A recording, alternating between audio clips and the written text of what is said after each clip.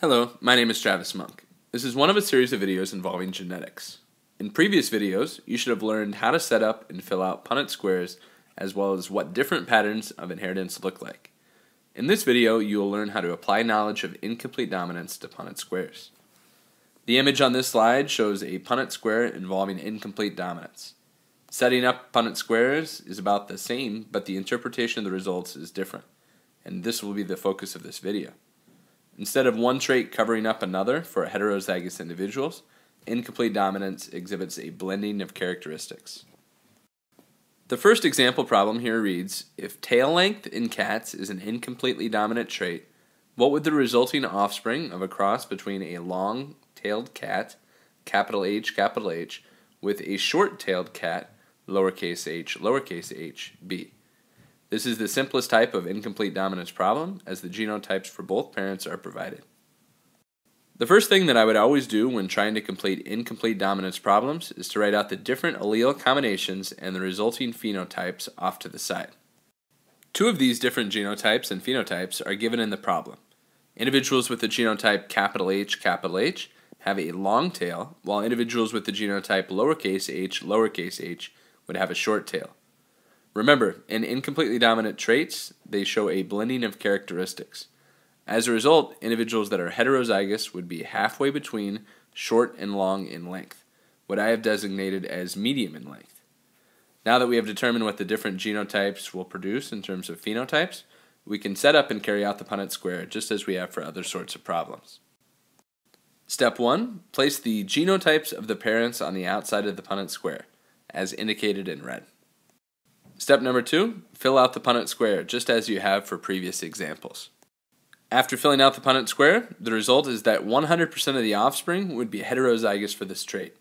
Since you made a key before completing this problem, the interpretation of the results is pretty easy.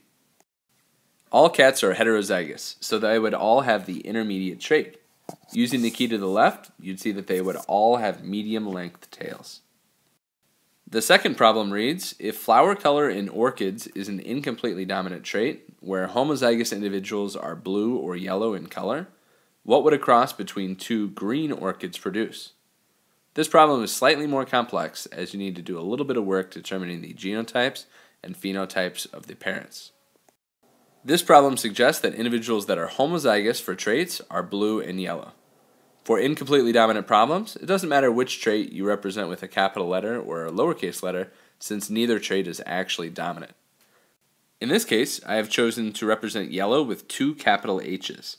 Yellow is described as a homozygous trait, hence two of the same letter. Blue is also called homozygous, which I chose in this case to represent by two lowercase h's. Green is an intermediate color between blue and yellow, and is therefore represented as capital H, lowercase h. Now that we've set up a key for this problem, we can set up the Punnett square and try to answer the questions that are posed here.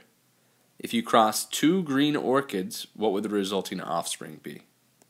Since the problem states that both parents are green flowered, I would start by referring to our key to determine what the genotype should be on the outside of this Punnett square. Green individuals would have the genotype capital H, lowercase h. The genotype capital H, lowercase h should be placed on the left-hand side and on the top of this Punnett square. Now that you've set up this Punnett square, fill it out just like normal. And after you've completed the Punnett square, you can try to interpret your results. You find the genotype lowercase h once in this Punnett square, in the bottom right-hand corner, as highlighted here.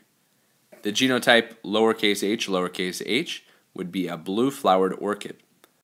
As a result, 1/4 or 25% of the resulting flowers from a cross between two green orchids would be expected to be blue in color. You also find the genotype capital H once in this Punnett square, in the top left-hand corner. The genotype capital H would be a yellow flowered orchid.